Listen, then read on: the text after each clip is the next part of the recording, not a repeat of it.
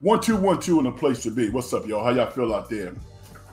I am Frank Red, and I want to once again thank you for hanging in there. A couple of minutes behind schedule. We'll start at 9:15, and we are getting started. It's a couple of minutes after that, and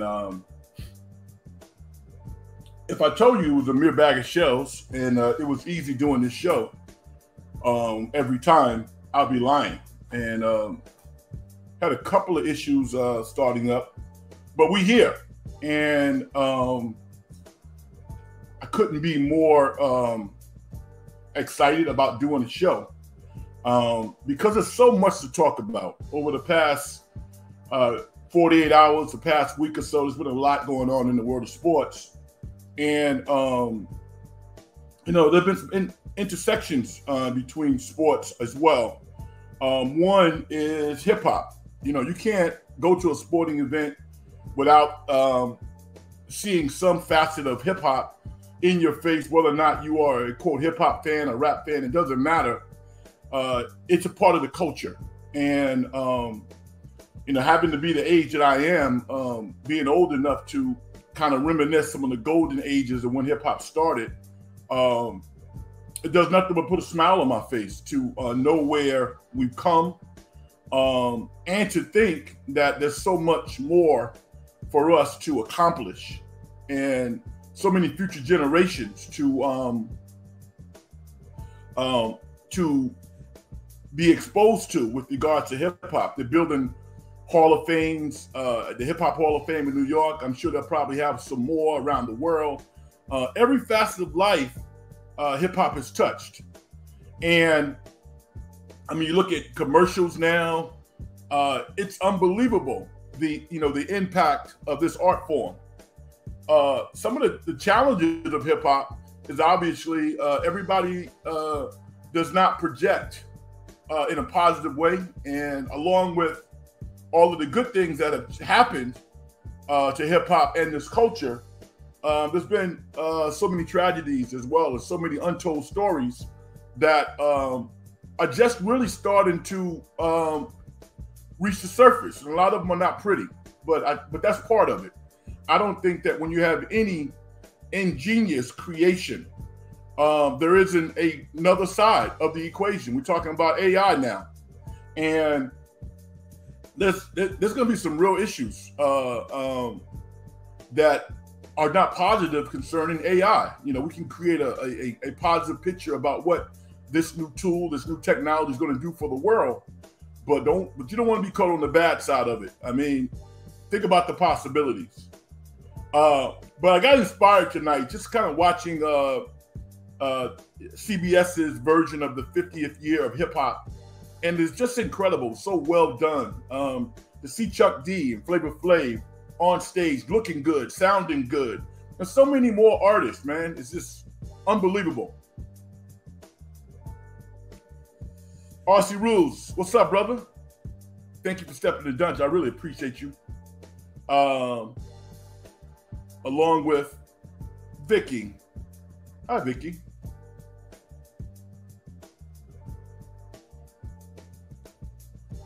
Absolutely. RIP, Frank Wycheck. Yeah, the tight end for the Tennessee Titans, the Tennessee Miracle that took out the Buffalo Bills. I mean, when you saw that Frank Wycheck, RIP, had passed away, it didn't have a tagline with regards to how he had died. And then, at this point, we've all read a little deeper to realize that allegedly he died from a fall in his house. Hopefully there'll be some more information that comes out about that. But 52 years old.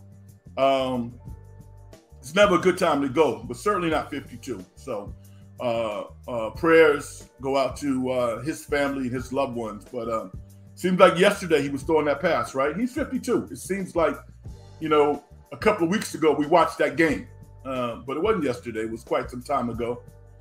52, yeah, man. Right, they didn't include this. Only 52 reportedly had CTE, dementia. Yeah. downside of football. So I think that we're becoming more and more conditioned to kind of wrapping wide receivers over the middle, and it's almost like it's foreign when somebody really gets taken out. So I gotta applaud the NFL. I don't like everything that I see, but I think that their desire to make the game safer because of CTE and so many other things that can happen on a football field is sincere. I don't have any reason to believe that it's not sincere. The less people that we can have being so susceptible to playing this wonderful game in their post-playing careers, I think is the right way to go, and it's something that we should all applaud. Austin Rules says, I put my glasses on. It's a little too small for me to see. It is amazing how many NFL players have CTE, dementia, issues. The list is huge. Yeah, it is huge. It is. But, I think they have also had the technology to explore what's going on with their players. Boxing doesn't, there's no union in boxing. There's no union in MMA. So, I hate to see what some of those participants, those great athletes, are going to look like 15, 20 years from now. As a matter of fact, there have been some MMA fighters that have died suddenly for various reasons. Anytime you start kicking around the head, there's an issue. All right? So there's nothing to play with. Reportedly, Jim Otto, Junior Seau, Tony Dorsett, Jim Plunkett, Joe Namath, Boomer Esiason, Ken Stabler, Frank Gifford, also the center, I can't think of his name, the great center from the Pittsburgh Steelers, also has had some issues regarding brain injuries once his career was over. He's a Hall of Famer. Why can't I think of his name right now? And Vicky said, that's why I don't mind NFL players getting a big bag. Me neither. You know me, Vicky. I'm always about players getting paid. Always. When I was younger and not as informed and not as smart, right. Mike Webster is his name. Thank you, Aussie Rules. I appreciate you. Mike Webster was the great center of the Pittsburgh Steelers, four-time Super Bowl champion. He had a rough post-playing career, and some of the stories that were connected to him were about dementia and just having a real tough time from some of the effects of playing football. So thank you for that. When you're young, you think you can play sports forever. You fall on your neck, you jump right up, you jump out of bed, you might stretch a little bit and go play basketball or football. But as you get older, you learn that the body is not invincible. It is fragile, and you need to take care of it. And again, just kind of watching the 50th anniversary of hip hop, I take great solace in knowing that so many great legends are still here, but we've lost a lot. One of my favorite rappers of all time is Common. Not Common. I like Common quite a bit, but Guru from Gangstar, excuse me. Common was the last artist that I saw. With that said, Common has had a sneaky great career, and he's made some of the greatest albums in the history of hip hop. He doesn't really get the respect and the props. He gets the respect, but he doesn't get the props. I think when you start listening to some of the greatest albums of all time, Common generally is not listed. But like Water for Chocolate, to me, that album stands up against any of the great hip hop albums of all time. I can listen to that album forever. And if you haven't listened to Common's like Water for Chocolate, stream it, buy it physically. What a great album. Incredible. Vicky says his story was in the movie Concussion, the doctor said God didn't make men to play football. Yeah, I don't think God meant for men to play football the way that we used to play it. It's a great game, and it's done a lot for people's lives. And I like football. I played a year of football in college, and to compare and contrast playing football versus basketball, they're two totally different games, but both have qualities that I've incorporated in my life: brotherhood, sacrifice. The meticulousness of football is pretty amazing. So I'm glad we have football. I am. I mean, it's funny, Vicky. I was listening to you say that God didn't mean for men to play football. 2 weeks ago, I saw the movie Napoleon, and we've seen Gladiator. We've seen so many movies. Did God mean for men to run towards each other with iron swords? With barely any armor on, running towards horses with spears. I mean, humans have done some pretty outrageous things, and I'll take football. I mean, go fight in a war with a spear and just run towards your opponent. I'll take football. I get your point. SG, what's up? How you doing, brother? Yeah, but football's a tough game, a hard way to make a living. I love it. And I just think I started to play football too late. I wish I had started to play the game a lot earlier. It's a great game, great game. And most of the time when you play the game fundamentally right, or if you're coached up and your focus is not on injuring, hurting people, it's not as dangerous as it used to be. It really isn't. Still a tough game to play, though, no doubt. And Vicky says football is fun to watch. Yeah, the punter running for the first down. Oh yeah, that's awesome. That's awesome. Some punters and field goal kickers, the thing I like is they take great pride in being athletes, right? Some of them will fall into that category where, yeah, I'm just a field goal kicker, I'm just a punter. But, some of them take it really serious. They go out there hunting, looking to make tackles, making blocks, and doing everything else. So they're all tough people. No one who plays football isn't tough. Tough men and women who play that game, kidding me?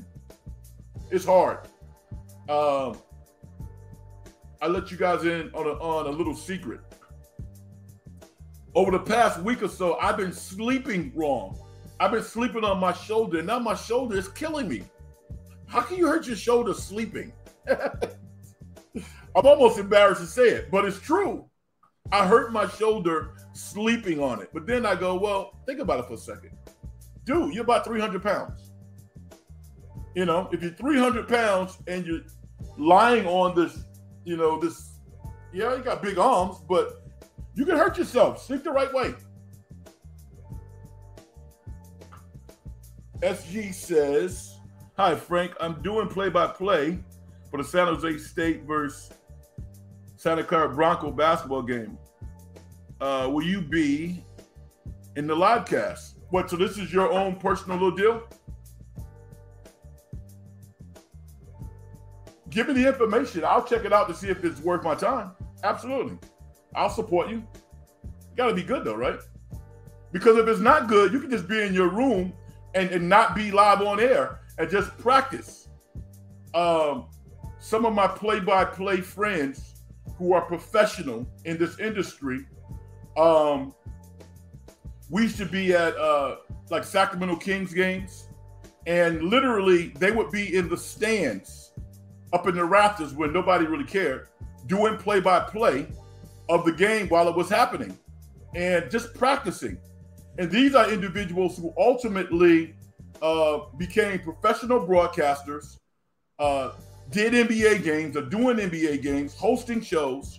And it was just wonderful to see their practice. I would suggest you do that first, SG, unless you've already gone through the process of practicing. Because if you're going to be live on air, then I think people have a right to be entertained or not. And if they're not, and if you're not entertaining them, then why would they listen? All right. I can go on a tangent, diatribe, and just talk. I mean, it's what I do. I can do it. All right.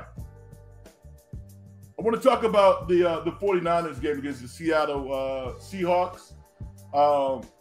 It wasn't like their best performance, but they were surgical.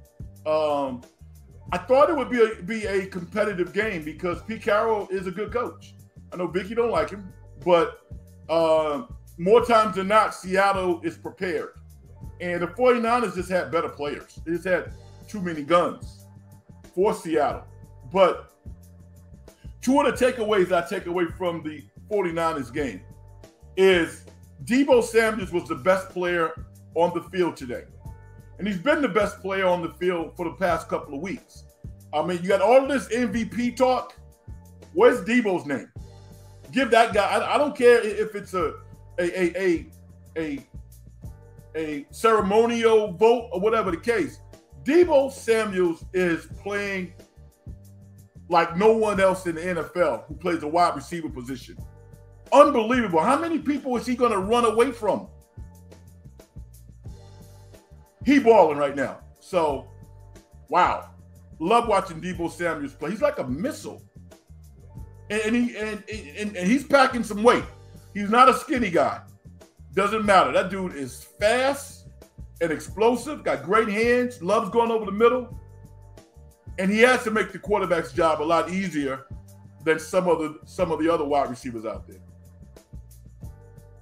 Vicky, I would agree. It was a gritty performance, not spectacular. But they did what they needed to do. They set themselves up now to go to Arizona and play the Cardinals. You would expect them to win that game as well. RC Rules says Shohei $700 million. Yeah, you know, happy for him. But I got a simple little math discussion to have. It's probably not as outrageous or as awestruck, as we might think in 2023. Literally, the Dodgers have billions and billions of dollars. The Dodgers could borrow $1 billion. They could create some type of $1 billion annuity if they haven't done it already, and literally pay Shohei's salary off the interest. Now, it's a little more complicated than that. They probably got a pretty good deal because now they're talking about some of the money being deferred. Good deal for any athlete to get $700 million, but they wouldn't do it if they didn't think they could make money back. Think about the television markets that's going to open up now because the Dodgers have Shohei.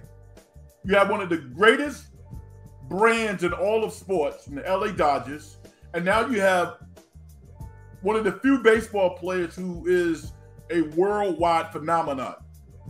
So I think it's really good business for them. All right. But we want to talk about the 49ers. I mean, I'm sure it's been talked about quite a bit, but last week we discussed the 49ers and they looked like they were significantly better than every other team in the NFL. Throw the Dallas Cowboys up there. Yeah, I mean, the 49ers whooped their tails pretty good in San Francisco. But I think if any of us are honest, we would have to say that nobody is playing better than Dak Prescott right now. Dak looks different.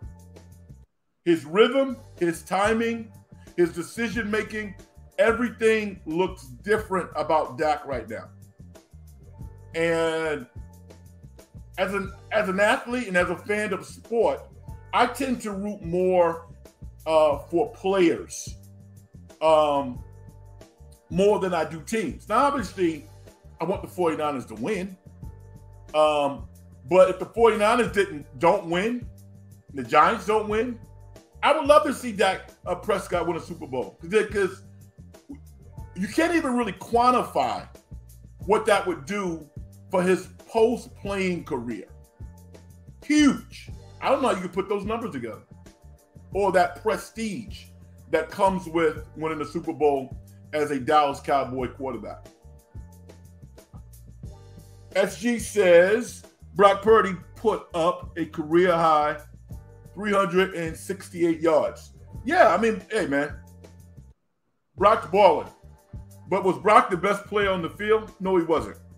I got on a little bit of a tangent. I would have mentioned another name beyond Deebo Samuels.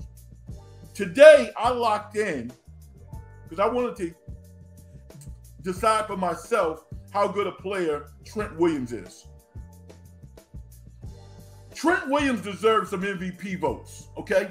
I don't know if an offensive lineman has ever gotten votes. I would assume that they have, but nobody is playing better football in the context of what their responsibilities are than Trent Williams. Nobody.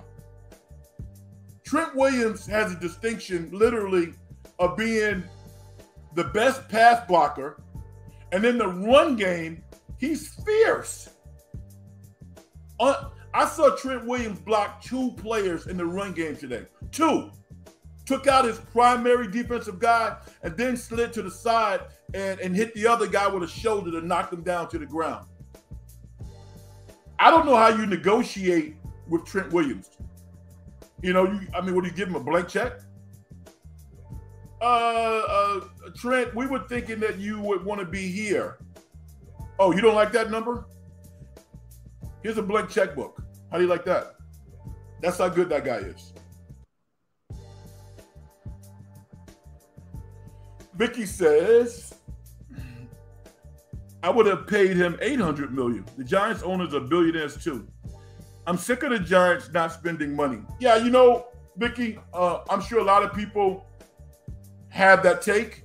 And if money was the issue, and if the Giants didn't offer him $800 million as opposed to $7 million, see, you and I and everybody else can never imagine the Giants being the highest bidder. I don't believe it. I do not believe it. Did they offer him $500 million? Yeah, probably. Would they be willing to go to $6 million? Yeah. Did they offer him $700 million? I don't believe it.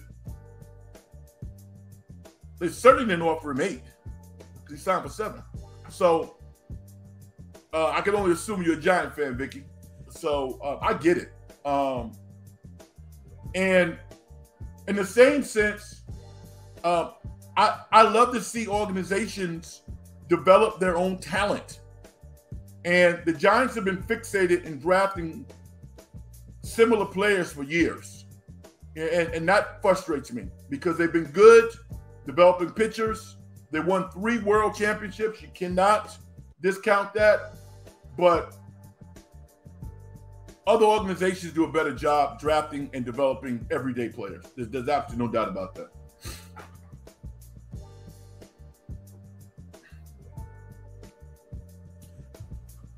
Thoughts on the 54-yard pass, Brock Purdy to Deebo Samuels? Well, I kind of talked about it. I mean, I said Deebo was just running away from people. That was a perfect pass. And Deebo caught in stride and just ran away from the defense. I mean, that was the one that he ran away from Adams, right? Yeah. Now, Purdy's solid, man. Really, really good player. But when they start talking about MVPs and they're not mentioning Deebo's name, and they're certainly not mentioning Trent Williams' name, I take a step back because, I mean, you would have to look at some of the vintage 49er teams for this level talent. Nobody's comparing Brock Purdy to Joe Montana, but Brock Purdy's numbers probably stands up against some of the all-time greats in an individual season, and it's not even over yet. So the system is great for his talents, but we have to be honest. Brock Purdy is having an incredible year, and his numbers are his numbers.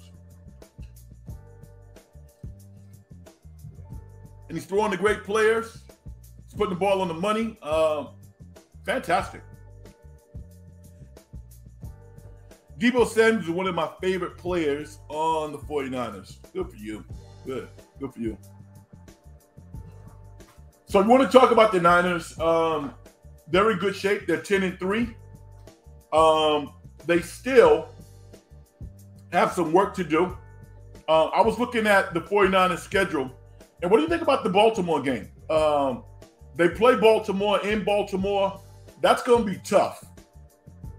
That's going to be tough. So I think for the 49ers to get the number 1 seed in the NFC, I think they need to win out.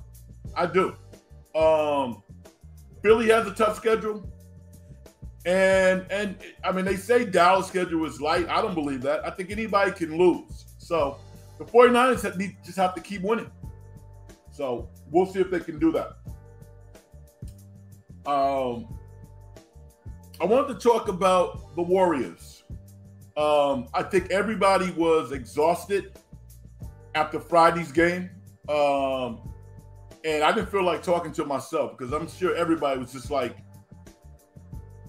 I don't want to think about basketball right now after that particular game. If you're a Warrior fan. Now,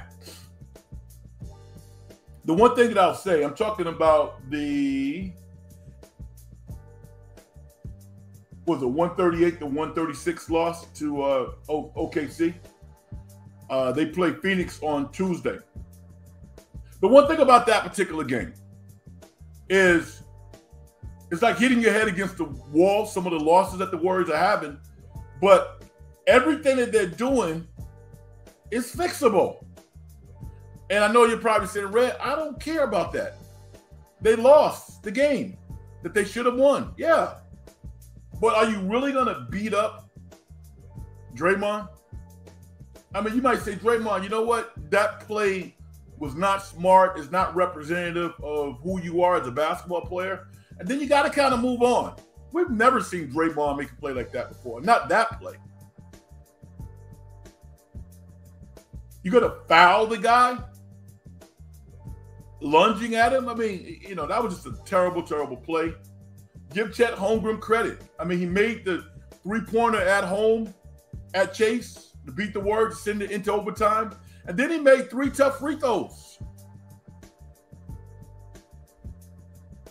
Salute. Steph Curry, I'm sure, was like, yo, I'm not going to win the game 2 times. I've already won the game. I'm not going to win it again. You know, he went out there and played that way, and everybody else did. We knew it was over in overtime. But, you know, Steph Curry was Steph Curry. He won the game. And then OKC took it back. So, for Warrior fans, I got to be really frustrating. But I honestly believe that the Warriors might find something good from that loss because I expect them to come out and be hypersensitive on Tuesday about turnovers. You would think CP3 is going to play for obvious reasons.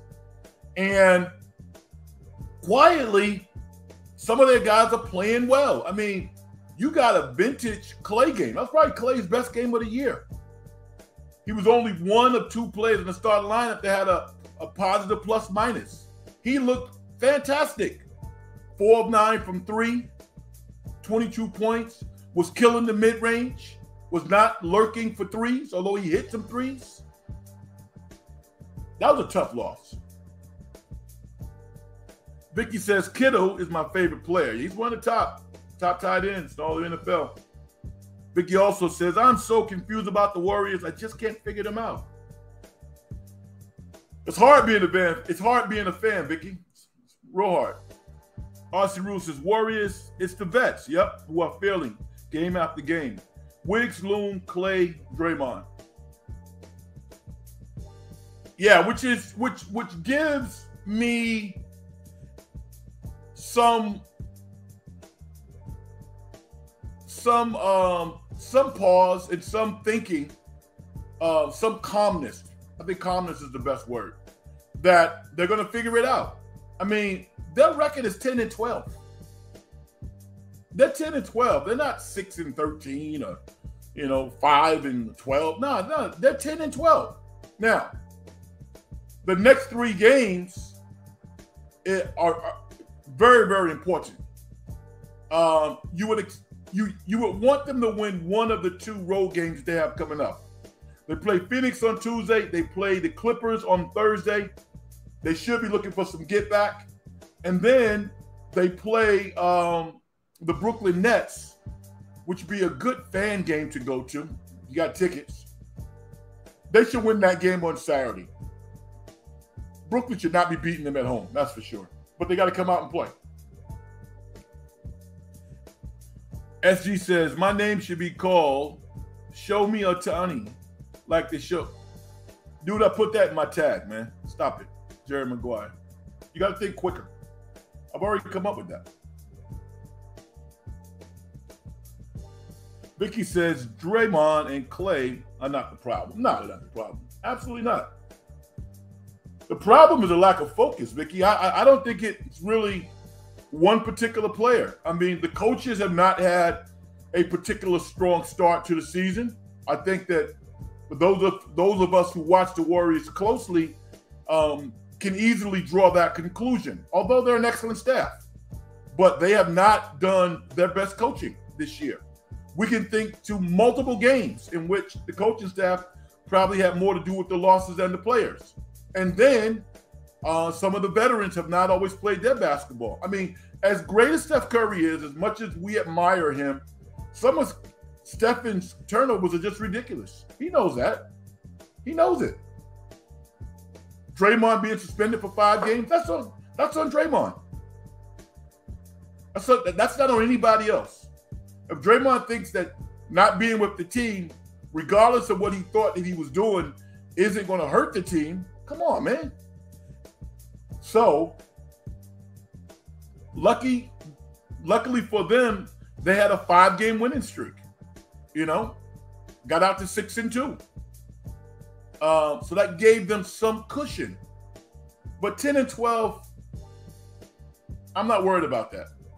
If they go 0-3 over the next 3 games, yeah, I would be concerned if I am a Warrior fan. And I'm a Warrior supporter. I like to see them win. After 25 games being a 10-15, that would be a complete downer. But I think if the Warriors are, 12-13, basically 500, they've had one of the toughest schedules this year already. In spite of some of the mishaps that they've had, they've actually played one of the toughest schedules in the NBA.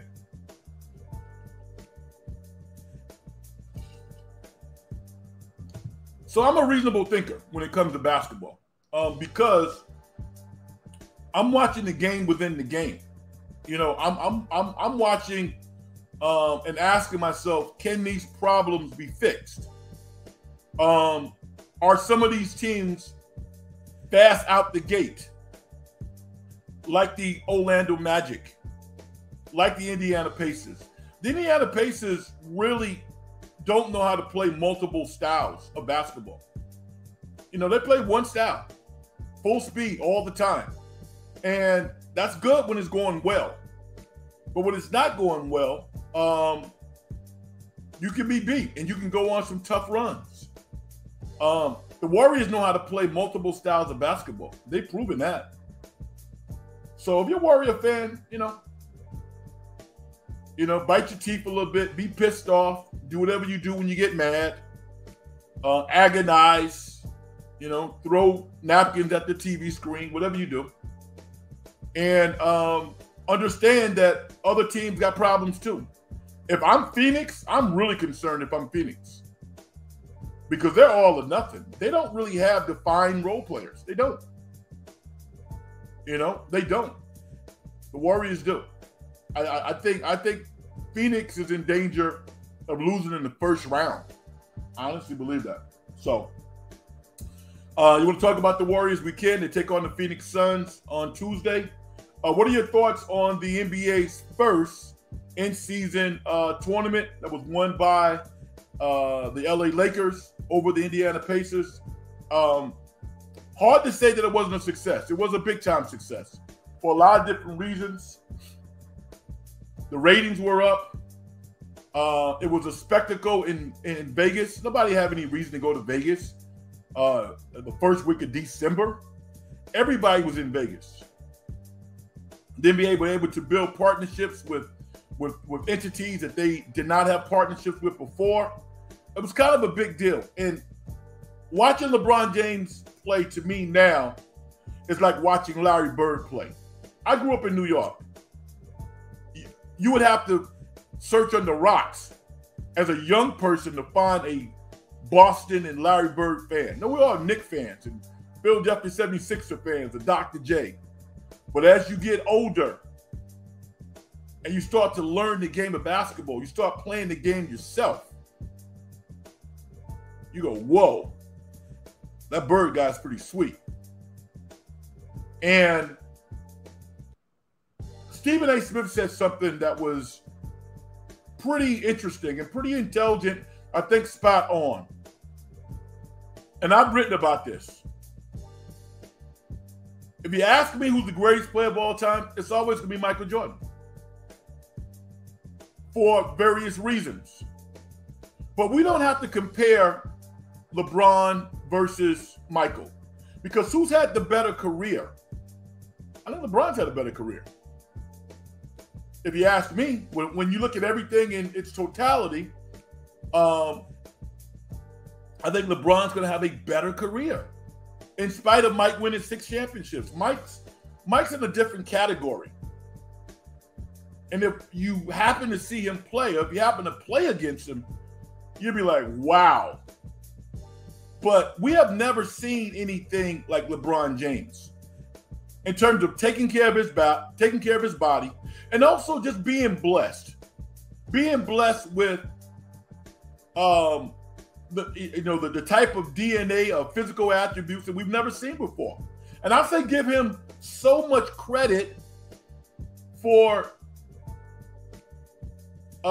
being exemplary in terms of how a professional athlete should function.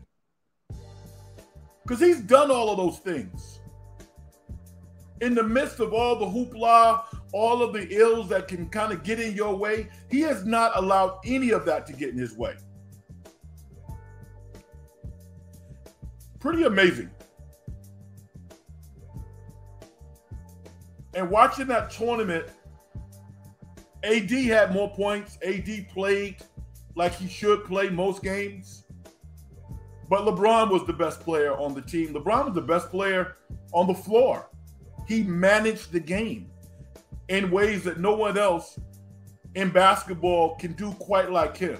There's a couple of guys. Stephen Curry is one of those guys that can control the game within the system. You know, like for instance, when the Warriors played Portland on Wednesday night and the Warriors got on a run and Steph had the ball in his hand, that last second shot, not last second shot, but that dagger three, you knew it was over for Portland. The guy who was guarding Steph knew it was over for him. Not many players can do that. Not many at all.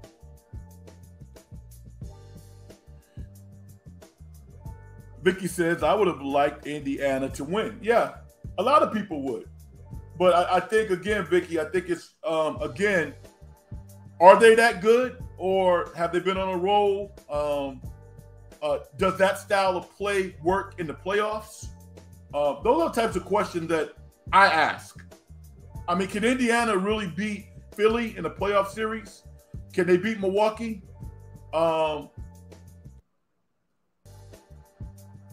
They have to get in the playoffs first. You know, can they beat Miami? A team that's going to grind it out and not allow you to run against them? You know, I think Indiana is definitely better. They are a team that you can't take for granted. But I would be impressed if they make it into the top 6 and not just be a play-in team. They got the attention of the NBA, that's for sure. So, but yeah, the Lakers won the tournament. Winning the tournament to me, for the Lakers, was getting $500,000 for all of those players who might not have like big time salaries. I was happy for that. I mean, I know Phil Handy. You know, coach is going to get their share too. I don't know what percentage they're going to get, but yeah, I mean, people talking like $500,000 is not a lot of money. I'm like, what world you live in? I don't care if you make $40 million a year, whatever LeBron makes. I don't care. $500,000? Come on now. And when you're on the floor playing, you're not really counting that money. But if you're a free agent, those two-way players get the money too. I was happy for those guys and those ladies who are assistant coaches or have some role within those organizations. The Indiana Pacers, I know, have a full-time female assistant on their bench. I don't know about the Lakers, but I know Indiana does. So I was happy to see that. Also wanted to talk a little bit about Jaden Daniels winning the Heisman Trophy. There was like a 10-year period, maybe in the 2000s or in the late 90s, when winning the Heisman Trophy all of a sudden wasn't cool anymore. And I think that the fathers and sisters of the Heisman, you know, kind of took a step back and said, wait a minute, this is an excellent brand. We need to spruce it up a little bit. And then all of a sudden, over the past decade, it's actually become prestigious again. And you could eat a long time. You could eat the rest of your life off of winning the Heisman Trophy. And Jaden Daniels might be a decent NFL quarterback, particularly if he goes to the right organization, like a Baltimore-esque type of team. But winning the Heisman Trophy is going to be good for him. And his parents talked so eloquently about his work ethic. I guess they have, they seem to have like a real spiritual and moral foundation as well that's really helped him stay grounded. So I'm happy for him. But it is officially a stat award, because if you look at all things being equal, you would have thought that Penix Jr. or Bo Nix would have won it. Not Marvin Harrison Jr., because they didn't beat Michigan. They didn't even, as a team, they didn't even play that well. He did, but not them. But I thought that what Bo Nix and Penix Jr. did was spectacular. And when you look at the passing numbers between Bo Nix and Daniels, they were very similar, almost equal. The difference was Jaden Daniels had 10 rushing touchdowns. So I think it's more of a stat award. I had no problem with him winning. Good for him. Vicky says, my life would change with that type of money. Wow. USA didn't do anything. You mean this year? Yeah, I mean, Vicky, how jaded can people be, right? $500,000? Nothing? Come on now. Even if you said, okay, I don't need the money. Can you imagine giving 2 nonprofits $250,000 each? What about 5 nonprofits, $100,000 each for after-school programs? You know, to fund whatever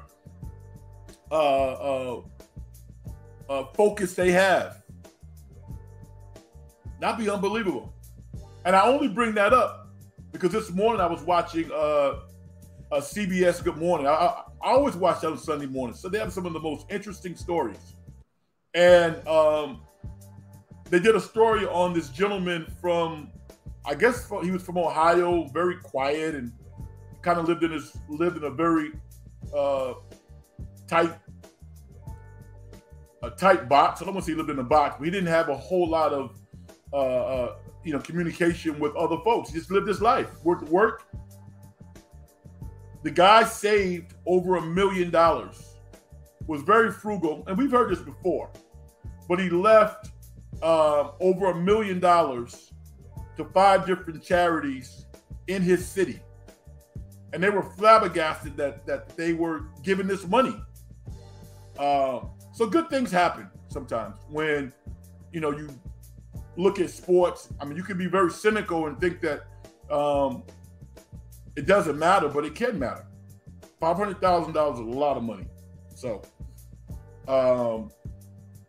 and I was jumping back and forth. Vicky, I was talking about the prize money for the NBA in-season tournament, and then kind of talking about Jaden Daniels winning the Heisman Trophy, which I thought was cool. I didn't have a problem with it. But I think it is a stat award at this point. Looking to the Final Four in football. Bowl season get ready to start, and I'm sure we'll have many conversations about this. But Michigan, Alabama, Texas, and Washington. I think Alabama's going to win. I think Alabama. This is a down year, supposedly, for Alabama. But there's something about this team that I think is going to surprise people. So we can talk about that if you want to. That's all good. I also wanted to mention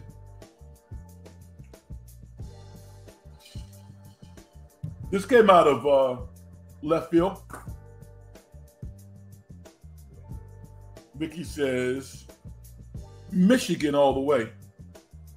I would like, I wouldn't have a problem with Michigan winning because that would, I think, maybe create a lane for Harbaugh to get back to the NFL. The Chargers, I think, are going to be looking for a coach. A lot of people don't like Harbaugh. In spite of him being a great coach, he's always won. But I would love to see him in the NFL coaching the Chargers or the Raiders. He obviously has a relationship with that, with the Davis family. They're going to be looking for a coach. I mean, I love the moxie that Antonio Spears has brought to the team. But how long is he going to go with Aiden? I mean, listen, this rookie backup quarterback had a moment. He had 2 games, maybe 3 games in which he played okay. After that, he's been very average. I mean, you're going to cut Jimmy G anyway. Now, okay, I got it now. I just answered my own question. Why isn't Jimmy G playing? Because if he gets hurt, there's more guaranteed money, I would assume. I get it. I just have to use my critical thinking skills every now and then. Okay, I get it. So from Antonio's standpoint, it's really a farce. Yeah, Antonio, go out there and be the head coach, turn it around with a rookie quarterback who's not playing well. And we're just going to ride him out, even though Jimmy G might be better. I get it. So they're basically throwing the season away because they don't want to pay Jimmy G because they're going to cut him. All right, I dig it. Start fresh with a new coach. Harbaugh's not a bad answer if you're trying to fill that position. Now, here's some breaking news. And I think he's going to knock this one out the park. Mark Jackson, St. John's Storm fame, former Knick, Indiana Pacer, legendary NBA broadcaster, much maligned in many circles around the country, former Warrior coach. Mark just formed a partnership with Cameron. Cameron's a rapper, and Cameron has kind of transitioned for now. He and Mace, his boy Mace, they do a online sports talk show called This Is What It Is. And surprisingly to a lot of people, it's really taken off. They have their own style. They have their own lane. But it is authentic. And I don't think anybody can say that they're not speaking their truth. Their style is their style. And the thing about Mace and Cameron, a lot of people don't know this, but they were actually really good high school players in the New York area before they became famous rappers. They were actually ballers, like college level basketball players. So, you know, like many New Yorkers, like many folks in, you know, the Bay Area, LA, Chicago, these are real basketball fans that I think they can talk about that particular sport more intently than maybe some of the others, but they have opinions and they're sports fans. And I think in this era, it's probably all you have to have. Now, I was a little confused at first because I thought Mark was going to be on their show. And although he might make an appearance, this is a partnership. He's going to have his own show. Now, Mark is a reverend. They use language that I'm sure doesn't jive with how he communicates. But I guess he's found a way to kind of make peace with that. But the idea of Mark Jackson talking about basketball, and I would say sports in general in life, it's going to be a hit.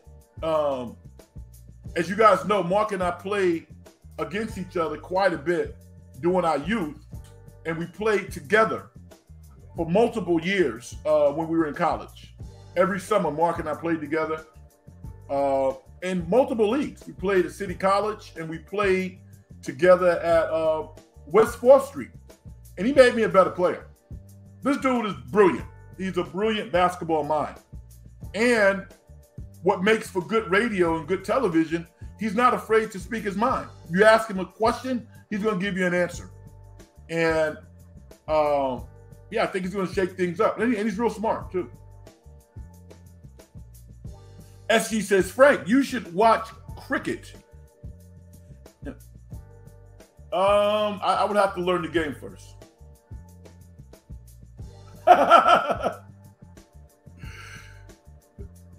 SG, where do you come up with this stuff? A lot of it's comedy, Vicky. Yeah, but how much comedy, right? Yeah. So what do you think about that? If Mark had a show, would you give it a listen, or would you just say, I don't like Mark. I can't stand Mark.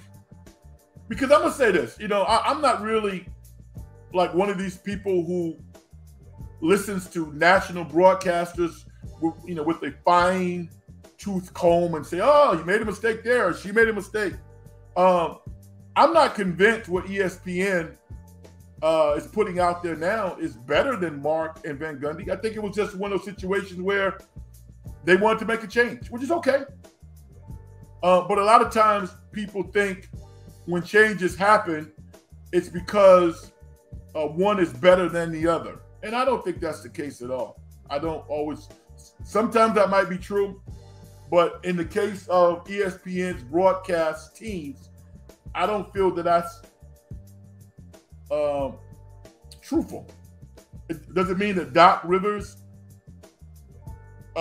isn't good or can't think of her name right now. I'm having a brain fart. But and she's really good. What's her name? Help me out here. Vicky says I like Mark. She actually was a really good basketball player. What's her name? I hate when I do that. But yeah, Mark is going to have a talk show. He's been preaching forever, so I know he can galvanize a crowd. But I want to see how it is received by the general public. And got to give Cameron a lot of credit also. Talk about a gutsy move. I'm sure he might have had some folks maybe step to him and say, yo, Cameron, what do you think about this? But yeah.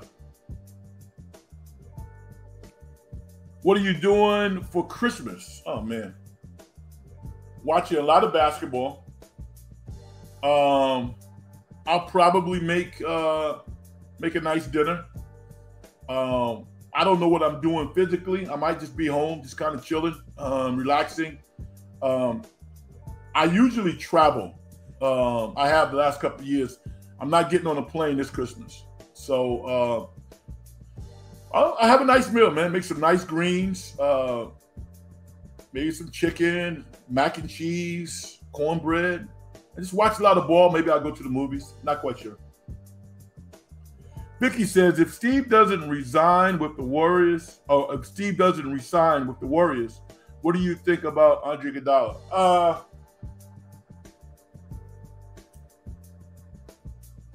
Nah. I mean, I think Steve is probably going to ride it out. And it's going to coincide for when the vets retire. That's what I think. If the Warriors develop a young star, then I could see someone like an Iguodala who's real smart and into basketball, potentially getting into coaching. But Vicky, Andre Iguodala, he's the acting president of the Players Association now. The former president resigned, and Iguodala is the acting president now of the NBA Players Association. So he has his hands full doing that. He also has a venture capitalist fund that focuses on technology that he has gone out and secured funds from players.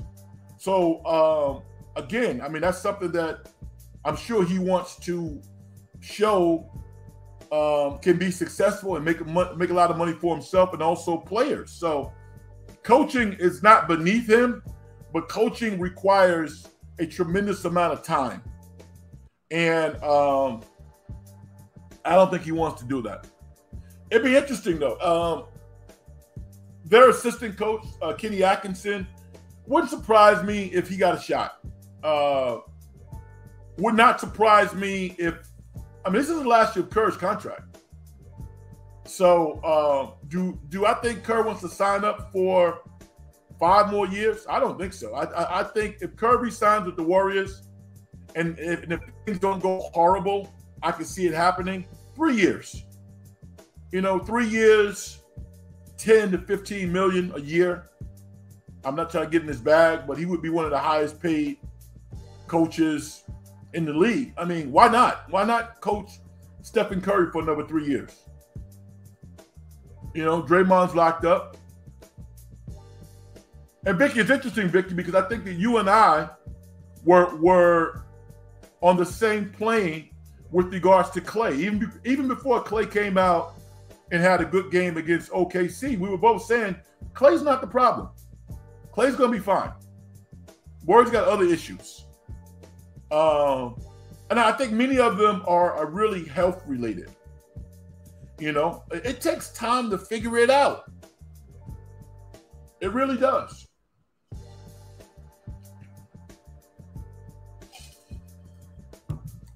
Some teams never figure it out, but the Warriors are too smart not to. And that's why I'm looking forward to Tuesday's game, because they're going to come out on Tuesday and might be their best game of the year.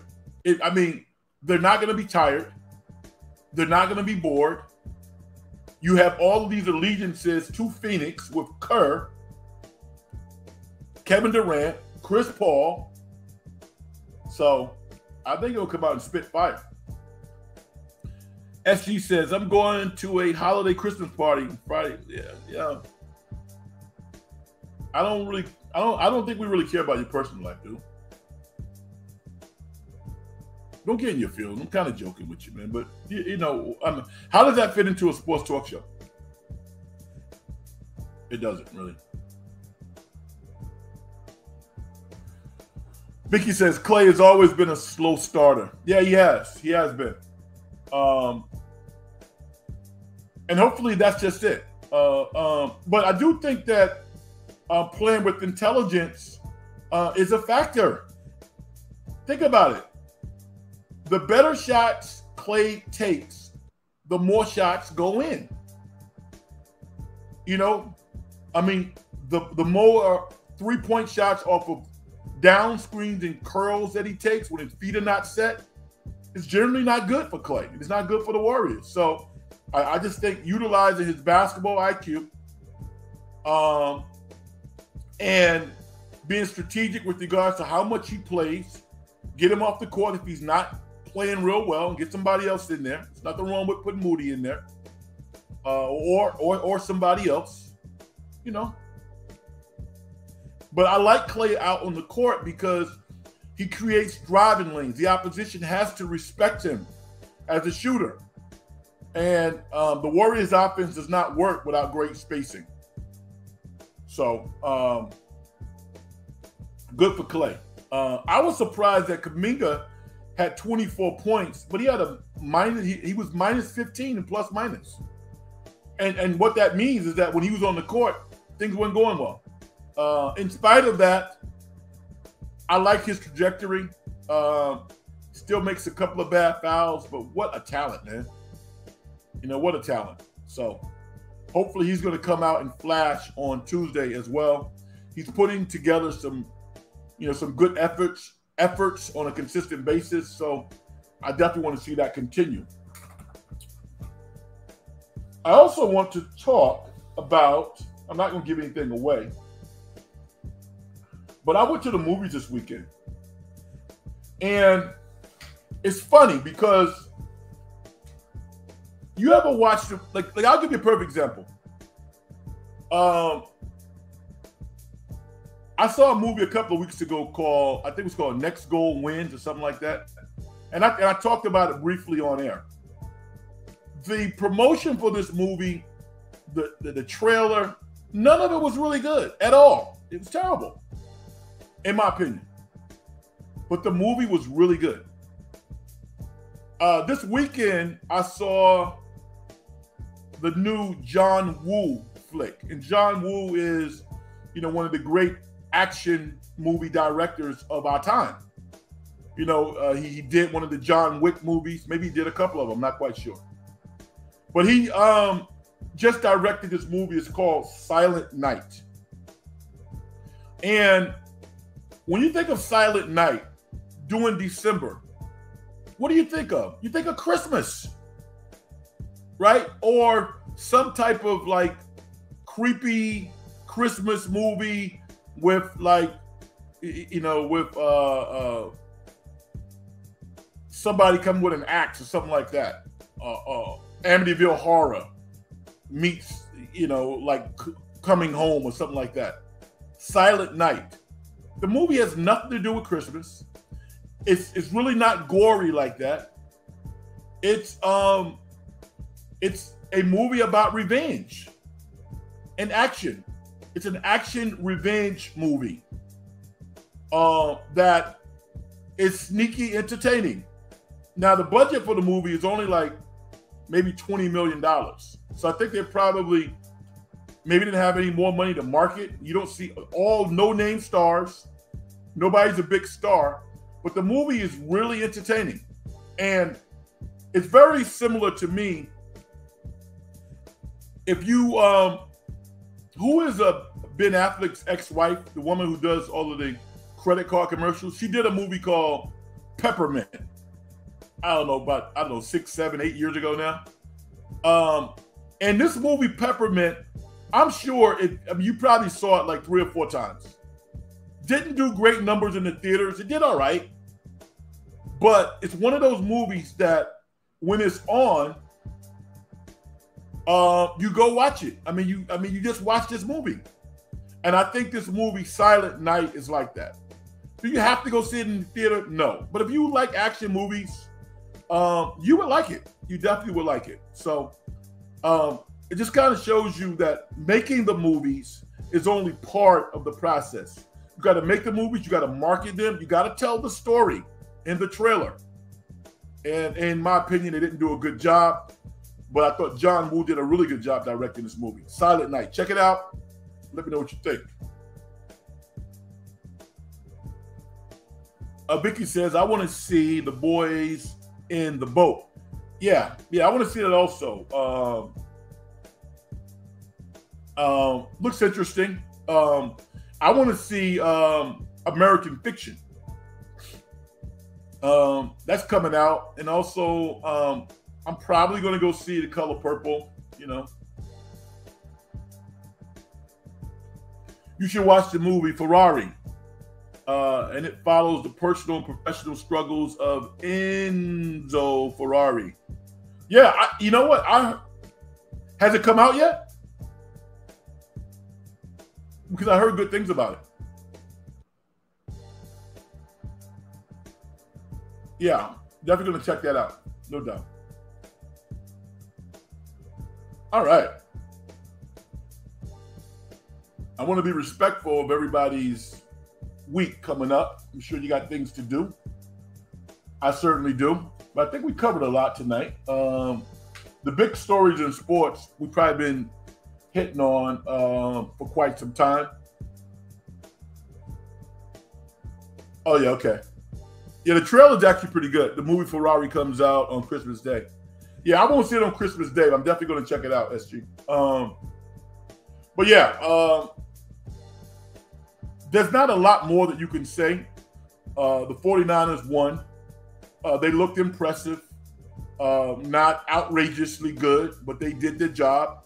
They didn't take Seattle lightly like some other teams might have. Debo is playing as well as he's ever played right now, which is great to see because as soon as he got paid, people talked about him dropping off. And he wasn't in the best shape. But right now, I don't think he's ever played better football than he's playing right now. Next week, it could be Ayuk. I mean, he's had a phenomenal year. Kittle is playing like a top 5 tight end. CMC is, one of the 1, 2, or 3 best running backs in all of football. And Brock Purdy is a top 10 quarterback, in my opinion. And if you're a top 10 in the NFL, you're a franchise quarterback. So in terms of ranking him versus this person, that person, I don't have to do that because I think because when people start talking about how good Brock Purdy is, they get emotional about it. Because if you're going to tell me Brock Purdy is a better quarterback than Dak Prescott, nah. No. Based on what? Better than Matthew Stafford? Come on. The last point I want to make is this. Fans and the industry, particularly the NFL, they are so fast to label quarterbacks as a success story or a failure. Because they put everybody in the same box and they assume that everybody learns at the same rate. It pisses me off because so many careers are ruined by this. I'm going to get there. We don't know what Jordan Love is going to be. We don't know. I'm not saying that he's the next Brett Favre or the next Aaron Rodgers. I'm not saying any of that. What I am saying is that he looks different now than he did at the beginning of the year and certainly last year. The game has slowed down for Jordan Love. His physical mechanics are starting to manifest on a consistent basis. His footwork is better. He's going through his progressions. Why? Because he got it. It's taking him some time. Brock Purdy is a totally different animal. When he stepped on the field, from a mental standpoint, he was ready to go. Maybe he learns faster. Maybe the fact that his dad was a coach or whatever. But he was able to acclimate himself from a bench player to a starter very quickly. Maybe as quick as anybody we've ever seen before. Everybody's not like that. It doesn't speak to what your journey is going to be. Justin Fields looks different now. Doesn't he look different? He's always had a great arm. Put crazy numbers up in college. Why would they think this guy can't play? He can play. Just give him time. So all of those hasty moves that the Cubs, I mean, not the Cubs, the Bears were thinking about making, because they have the #1 overall pick. I mean, they have Carolina's pick, which is going to be a top 3 pick, maybe #1. You're going to get rid of Justin Fields now and draft Caleb Williams out of USC? If he comes out, I wouldn't do it.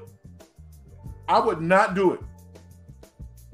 I might draft down and get me 2 more top 10 picks, get some offensive linemen, get, if Harrison Jr. comes out, that's the guy who I'll be looking at.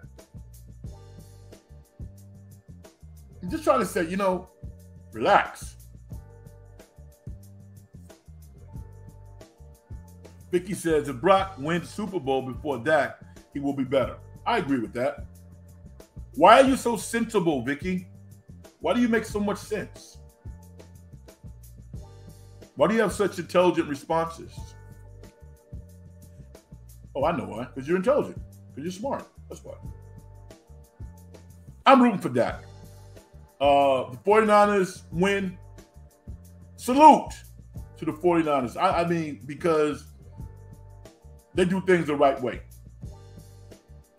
But if the Dallas Cowboys won a Super Bowl for the first time in 30 some odd years, wouldn't have a problem with it. Particularly when you look at Jerry Jones. I mean, he speaks to his mortality more than anybody. I don't think that he can say, oh yeah, with the next 10 years, we'll win it and I'll be here to see it. I don't know if he can say that. So it's going to be an interesting fight down the stretch. SG says San Francisco 49ers to get a win next week against Arizona Cardinals if they want to clinch the playoffs. Yeah, they need to win every game because Dallas and Philly actually, the cool thing about tonight's football game, I don't know if you saw it, Jalen Hurts played his tail off, minus the fumble. He put how many drops that the wide receivers have on Philly tonight? 6, 7? Fumbles, drops. I was happy to see Jalen have a bounce-back game. So he could kind of quiet the noise a little bit. I thought he played really, really well tonight. So that was good for him. All right. All right.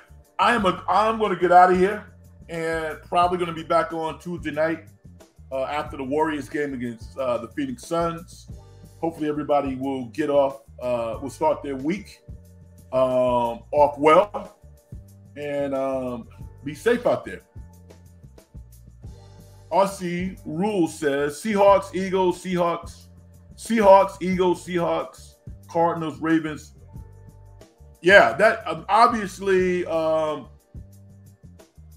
Ravens game jumps out at you. Yeah, it does. And it does for a lot of different reasons. First of all, defensively, Baltimore is rock solid. They're good. And when you look at Warner and Greenwall, great players. But Roquan Smith is equal to those guys. He's never out of position. He's like Warner, he's like Warner.